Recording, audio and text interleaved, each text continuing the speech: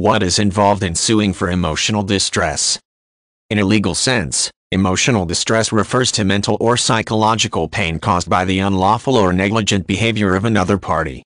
Just like suing for medical costs, suing for emotional distress can help pay for treatment or disabilities caused by unlawfully inflicted damage. Often, an emotional distress claim is folded into a larger lawsuit, since damages for emotional pain are sometimes difficult to assess on their own. Before suing for emotional distress, it is important to understand the type of situations in which this charge may be appropriate. Causing emotional distress is not technically illegal, otherwise a great many breakups and sibling arguments would end up in court.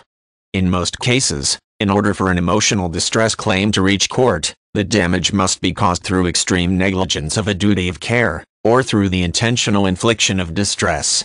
In both situations, the emotional distress needs to be causally connected to the inciting unlawful incident, and may require some proof of financial damages, such as money spent on therapy to manage the distress. In a case of negligence, it is important to show that the defendant had a duty to protect or serve the plaintiff.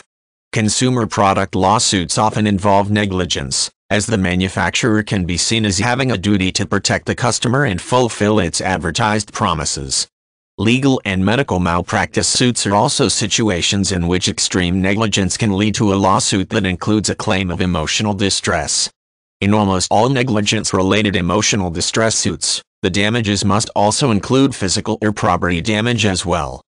Intentional infliction of emotional distress may result from situations such as severe bullying or psychological torture.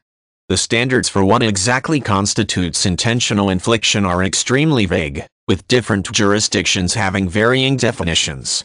In short, suing for emotional distress under this heading requires proof that the defendant acted in an outrageous, wholly unacceptable way in order to specifically cause emotional harm. As with lawsuits for emotional distress caused by negligence, a case may be greatly aided if there are physical injuries or measurable costs associated with the case.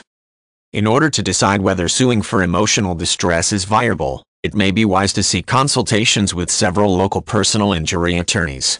Seeing more than one attorney can create a more comprehensive point of view on the issue, since some disreputable lawyers may be out for the fees generated by a case rather than seeking justice. A second or third opinion can help protect the claimant. It may also be useful to read regional laws on tort procedure and local case histories of emotional distress claims.